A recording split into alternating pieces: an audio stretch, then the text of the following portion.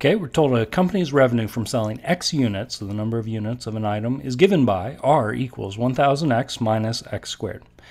If sales are increasing at a rate of 40 units per day, how rapidly is the revenue increasing in dollars per day when 200 units have been sold? All right, so gathering all this information together, let's try to decipher what they actually told us. Well, we want to know how rapidly revenue is increasing. So what that means is we want to figure out the rate the revenue is changing with respect to time. So that's the part we don't know at the beginning. But we want to find out, and we will have answered their question.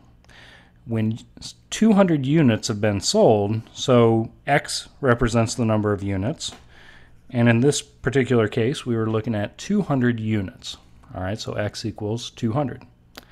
Now we're also told sales are increasing, so the number of units we're selling, dx dt, are increasing at a rate of 40 units per day. All right, so 40, positive 40, because it's increasing. So let's use the function that's given to us, r equals 1000x minus x squared, and we want to differentiate this with respect to time.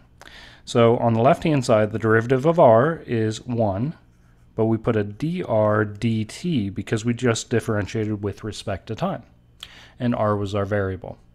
Next, on the right-hand side, one at a time, we're going to go ahead and differentiate each one of these terms. So the derivative of 1000x is 1000,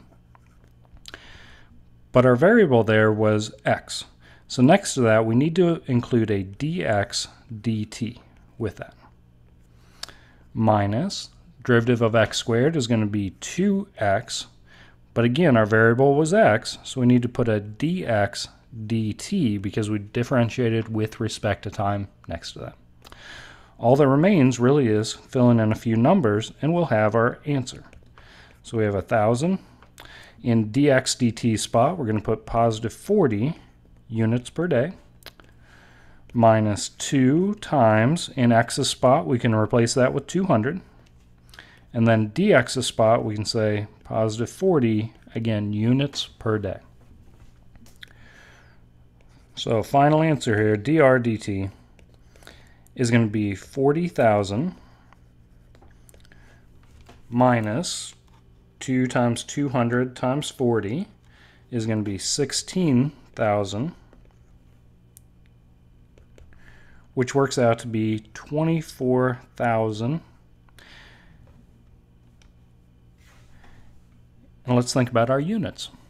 Okay, so we were increasing the 40 units per day. So in each one of those spots, we get units per day, but then that's going to be multiplied by the 200, which was number of units.